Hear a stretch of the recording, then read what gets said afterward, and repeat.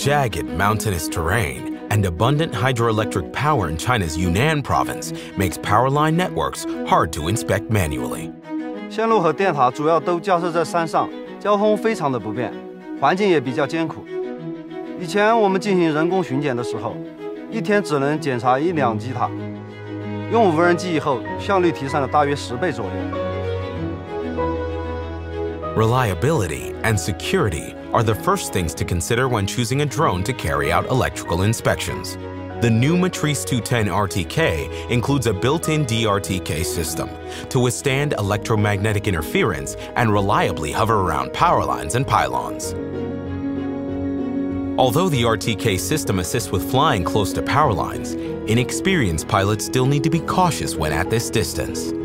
我们在使用普通航拍无人机的时候，需要离电塔特别近才能看见细节，而且操作要非常小心。 Mission safety can be increased significantly if mounting the Zenmu Z30 camera on the Matrice 210. This adds 30 times optical zoom, allowing you to inspect minute details from 10 meters away. To identify all potential issues, inspectors must use visual and thermal imaging. With the Matrice 210 models, pilots can now fly 2 cameras at the same time and switch between visual or thermal imaging in real time to identify and locate faults.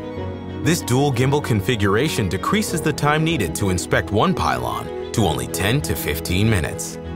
With multiple intelligent features and a new dual gimbal system, the Matrice 210 is a reliable and convenient tool for powerline inspection teams. It eliminates the need for dangerous inspection practices and significantly improves project turnaround times.